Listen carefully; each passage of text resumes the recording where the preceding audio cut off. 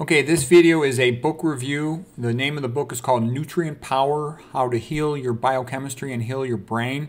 The author's name is Wm Walsh Phd. He's an older guy now. I think he's probably in his 70s, something like that. He has multiple videos on YouTube.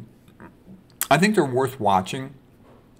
So where's this guy coming from? What he's claiming is that if you give vitamin supplements to a lot of patients with psychiatric illness like depression, schizophrenia, that you can get dramatic improvement in these patients.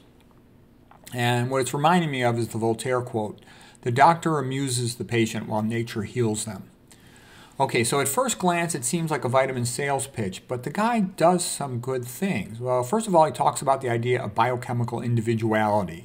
And he's a big believer you got to do a whole bunch of tests for nutrient deficiencies, and then you treat these with nutrient therapy to replace the nutrient deficiencies, and that this all works much, much better than drugs do. So far so good. I like the fact that he's trying to help people avoid psychiatric drugs. But you still ask yourself, is he just a vitamin salesman?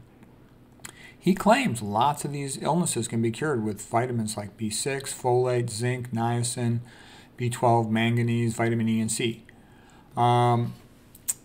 You know, the book also talks a lot about the old neurotransmitter myth that these major psychiatric illnesses were caused by a deficiency of a single neurotransmitter, like the theory that depression was due to a lack of serotonin, anxiety was due to an excess of norepinephrine, schizophrenia was due to an excess of dopamine, okay? All right, well, that's just a myth. The single neurotransmitter theory of mental illness has never been proven. Not even close. Despite billions of dollars spent to try to show it was true, they never could because it's bogus. Okay, and the greatest psychiatrists who ever lived, like Dr. Bregan, they don't even prescribe psychiatric medicine. Psychiatric medications are pretty well known to be a joke by the people who've actually studied them. The only time Bregan might give a psychiatric drug is if he's tapering a patient off something. Another good thing I liked about this book is it talked about toxin overload, like let's say from copper being associated with attention deficit, autism, depression, schizophrenia. So you'd want to lower your copper levels. It also talks about certain other chemical overloads that can be associated with violent criminal behavior like cadmium, lead, chromium, manganese, lithium. The book goes into all the stuff about overmethylation and undermethylation. It does do a whole bunch of blood tests, and Walsh has got experience with many tens of thousands of patients. So I respect that. He has worked with a lot of patients. And what do I think overall is the best thing about this? Is that basically when a patient comes in with a, let's say, diagnosed with depression, you can spend a long time talking to them. I think that's good. You can try all these different vitamin supplements because I don't think they're going to cause much harm, but I don't know if they're going to do much good either.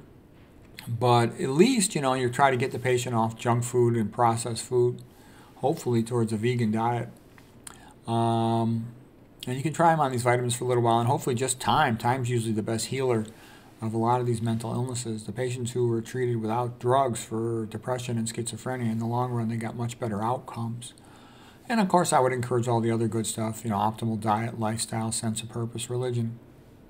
So it's a way to buy time with the patient while nature heals them, is I think the main benefit of this. So do I think it's interesting? Yeah. Do I respect the fact that he drew blood on tens of thousands of patients to try to get lab results and correlate them and make something sensible out of it? Yeah, I do think that's all good. And he also comes out of the school of thought and groups that believe mental illnesses are primarily due to metabolic problems, like Abram Hoffer, Carl Pfeiffer, and there's a lot of other ones. So I do think this is good to explore this area because potentially somebody gets labeled with one of these heavy, you know, important mental illness diagnoses like depression, schizophrenia, and whatnot, and autism, and you might be able to just cure it with a vitamin supplement, or even if the vitamin supplements are bogus, they're unlikely to do much harm, and you just get the patient eating a healthier diet.